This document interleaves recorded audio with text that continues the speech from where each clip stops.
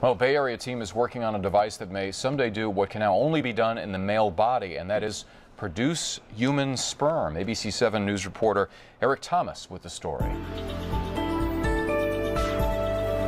For some men, the dream of becoming a father is difficult or even impossible because of causes ranging from chemotherapy to genetic factors.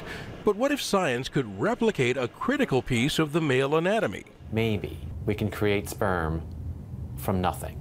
Dr. Paul Turek is a male reproductive specialist in San Francisco and part of a research group working on the equivalent of an artificial testicle. He says the project began with an animal model. We use skin cells, turned them into stem cells, and then put them in a mouse testicle.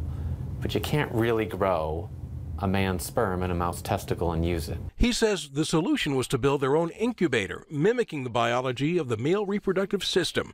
It's housed at a San Francisco startup, MandleMed. Director Connie John says the device provides an artificial environment made up of several different kinds of human cells and other biologic components that provide support for sperm development. The process of spermatogenesis takes 60 days, so it's a very long process. We have to have a way that we can maintain these cells in a very healthy way. In a recently published trial, the team was able to keep the stem cells alive for 42 days. Roughly 2/3 of the normal sperm development cycle.